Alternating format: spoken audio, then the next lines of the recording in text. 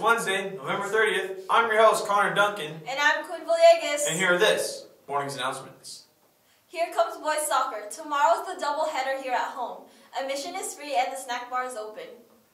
The final day of baseball tryouts are today, so get your physical on file now so you can participate.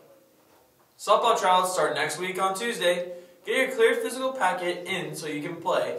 And also, you need to email Coach Romero to let her know that you are interested to play.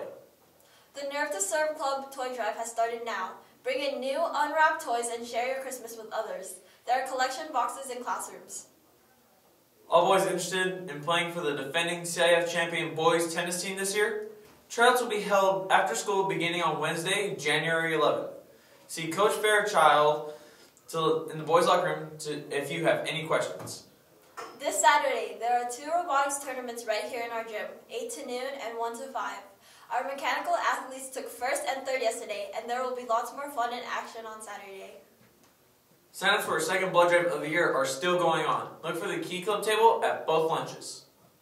And finally, here's a word from our assistant principal, Mrs. Humes. Good morning, Patriots. This is Mrs. Humes. Just like getting toothpaste back into a tube, it's impossible to take back mean or unkind words and get things back the way that they used to be. Please think it before you speak it. I also want to remind you that social media is the same. Once something is uploaded, you can't get it back. You may think that what you post is gone after you delete it or after a short period of time, like on Snapchat. However, someone only needs to take a screenshot and they can continue to post, and so on and so on. One survey found that 86% of colleges admitted to researching students' social media sites. Why? To protect their school, its reputation, and to avoid potential bad apples from spoiling their brand, among other reasons.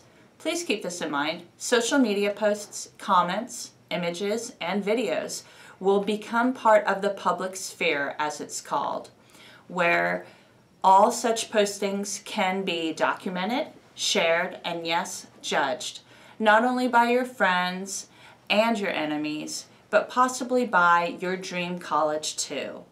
As the saying goes, the internet is forever. Patriots, please be careful about what you say and what you post. Have a great day. Well, that's all we have time for today. We'll be back tomorrow with a lot more good information. Stay classy, Heritage.